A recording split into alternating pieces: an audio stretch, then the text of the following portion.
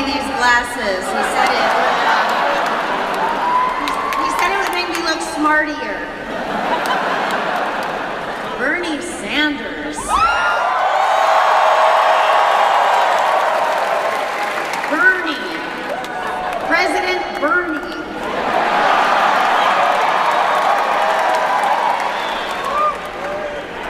You know, I feel weird using words like values and morals because those are words that have been co-opted by people who wear them as shrouds to justify terrible things like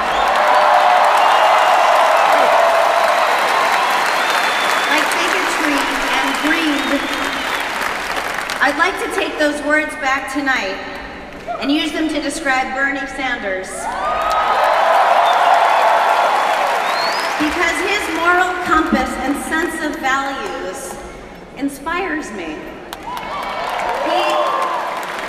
He always seems to be on the right side of history, and it takes a very brave and very empathetic and very visionary person to do that.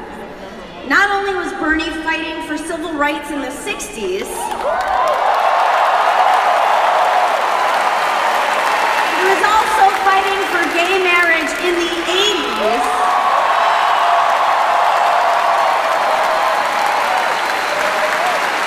He was against the Iraq War, against deregulation of Wall Street that led to the 2008 collapse. And most importantly, against the breakup of Destiny's Child. I may have made that last one up. Where other candidates are getting gigantic sums of money from billionaires in exchange for compromising favors, Bernie is not for sale.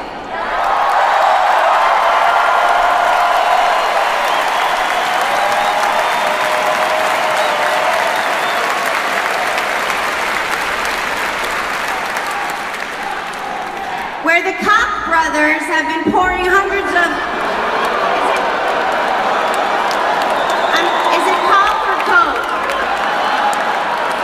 I think it's either way, like Goldstein. They both work. Where the Koch brothers have been pouring hundreds of millions into Republican candidates. For instance, they just gave Ted Cruz $15 million.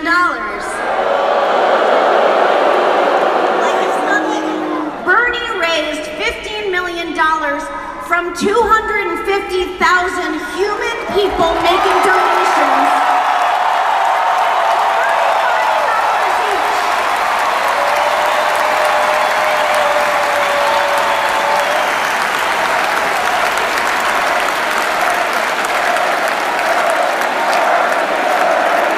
Not from the Koch brothers, not from Goldman Sachs, not from Monsanto. He is a man of the people. He has to be. His name is Bernie. And he's a man for the people. He has to be. He's from Vermont. You know, I have a friend named Tall John. He's very tall. It's a non-ironic nickname. And I always go to him when I'm not sure what the right thing to do is, because he has that kind of compass. And I see that in Bernie. He seems to care solely about what is right, what is best for people. And people are what America is made out of, so it works great. He says what he means, and he means what he says, and he is not for sale. You can't buy him, and I just think that is so neat. Ladies and gentlemen, I give you, if we're all very smart and a little bit lucky, the next president of the United States,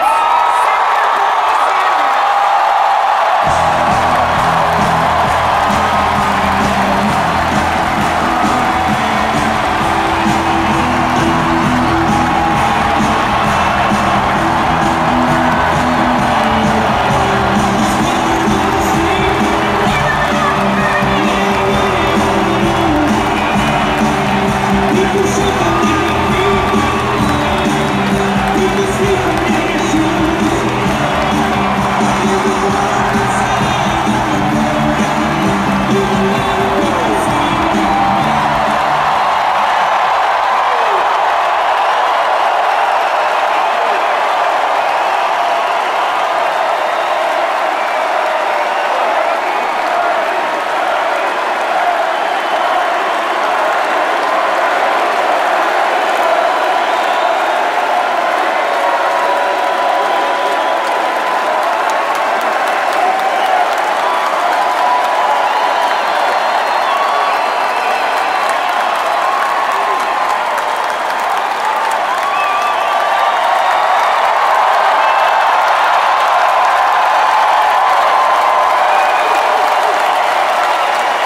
you.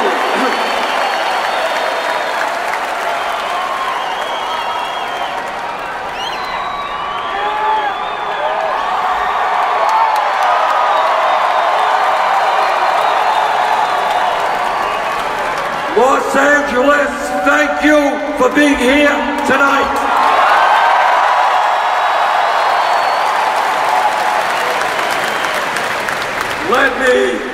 Let me thank Simone, Joe, Maria, Dante, Kristen, and Sarah for those wonderful words of welcome.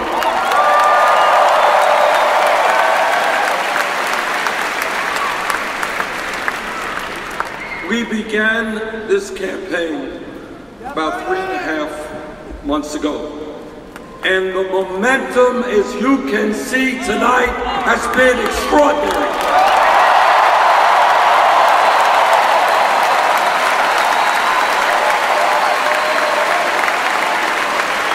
All over the country, we have had fantastic turnouts in my hometown of Burlington, Vermont, in Minneapolis, in Denver, in Madison, Wisconsin, in Dallas, in Houston, in Portland, Maine, in New Orleans, in Seattle,